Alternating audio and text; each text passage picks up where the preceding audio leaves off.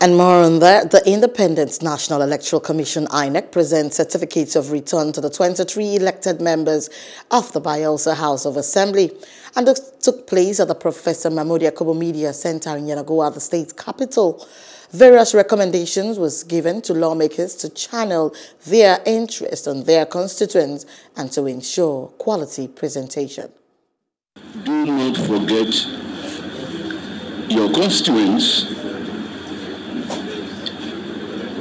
and your constituencies. They made it possible for you to be here today. We don't get back and forget about them. That would be too bad. Remember, the game is not over.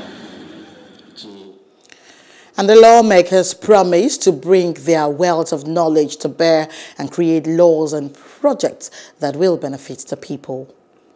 The 7th Assembly will address a lot of issues. The function of the Assembly is clearly here. We have two major functions: approving resources for the executive to manage and overseeing how this fund has been expended, and creation of legislation, how laws will be created to add value to the society. Those are our functions. And I think a number of members who have experience, who have been lawmakers in this House of Assembly over 10 years, will come up with the knowledge they've acquired within this period to support the system. First, I want to hail the women of Bayelsa, because the women of Bayelsa, not just my constituents, stood solidly behind me, and I'd like to dedicate this certificate return today to them.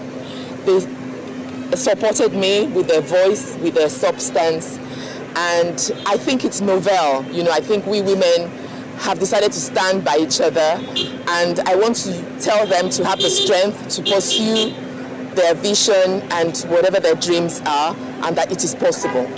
Over 8 years, primary education is non-existent in my constituency in 27 out of 32 communities. That we are going to reinvigorate, we are going to re-strengthen, and we'll see to it that it works, because we believe strongly in education.